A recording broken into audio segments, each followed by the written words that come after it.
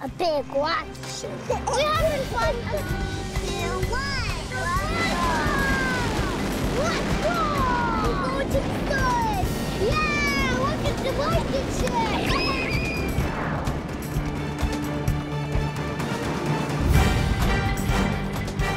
At NASA, we're reaching for new heights so that we remain the world's leader in space. We're pioneers, and we always have been, and we're building on that pioneering spirit in science and technology so that we make the world a better place and we create jobs right here on Earth. Everything we do is unique. And when you explore space, you learn not only about what's out there, but what's down here and why it's the way it is.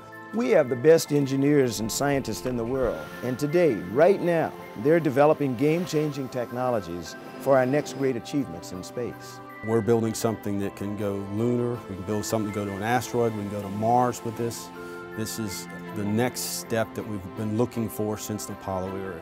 With Orion and our heavy-lift space launch system, we're going to send humans into space farther than they've ever gone before. This year's Orion test flight will be the most aggressive for a human spacecraft in more than 40 years. Apollo happened before I was born, so this for our generation will be the exploration missions that we get to see in our lifetime. As the NASA administrator, I feel like a new father because as a result of NASA's efforts, we now have an American capability to get our cargo to the International Space Station through Orbital Sciences and SpaceX. And in just a few years, we're expecting that we'll have that same ability to get our own astronauts to space from American soil, where we ought to be launching. Yeah, it feels good in there. That's going to be an amazing day when that finally happens, that a private company gets to go do this. It's just going to be amazing.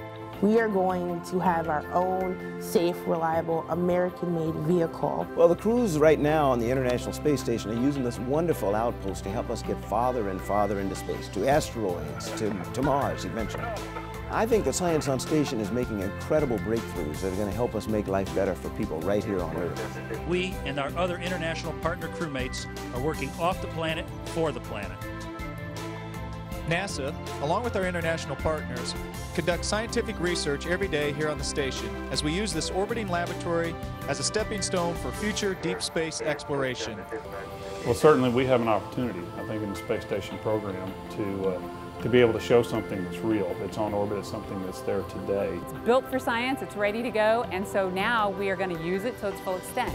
So we want to bring on new researchers, bring on new educational opportunities, bring on new commercial opportunities, and make this thing fully usable so that we bring good results back to Earth. Through our investment in space technology and R&D, and our partnerships with private industries, and our constant efforts to out-innovate the world, our scientists are innovating new chapters in space exploration. And your go-to-arm toe separation. We're exploring new destinations, identifying and studying asteroids, all on our pathway to Mars.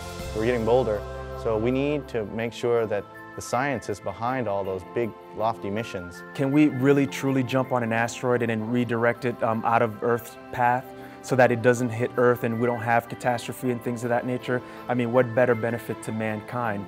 And to do that, we need to test and develop next-generation technologies.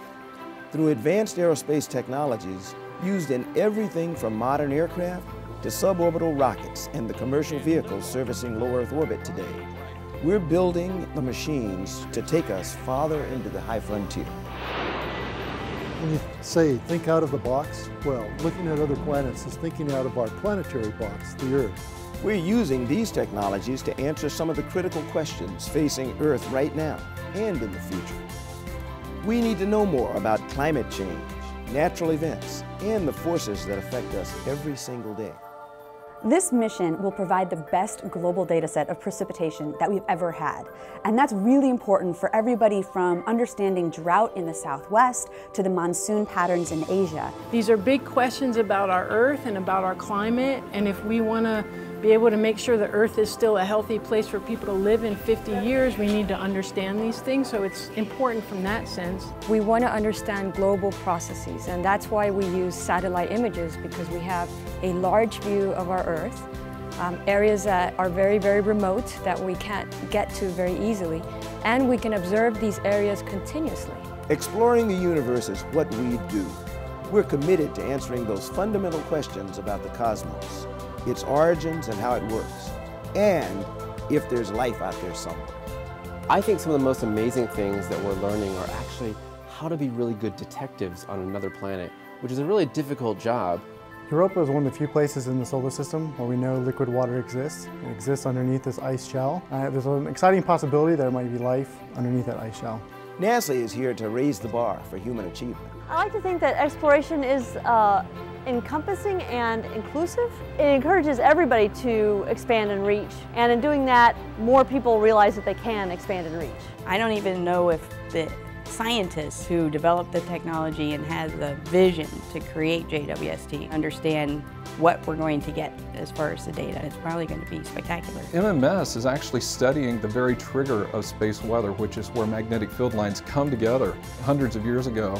We may not have cared so much that space weather was happening all around us, or these phenomena with the solar wind were happening, but we do today. NASA is everywhere, on every airplane. We're with you when you fly, constantly monitoring the health of our home planet. Earth is changing and we're on it, permanently working and living in space, reaping benefits for all of us here on Earth. Speeding across the solar system in search of new discoveries, breaking the boundaries of interstellar space, looking into our past with NASA's great observatories, investing and creating those game-changing technologies. And we're doing it all to help secure our future. We're a community dedicated to research and discovery in service to society. We have a responsibility to the future generations, to the future generations of engineers, scientists, technologists, explorers. That's our challenge.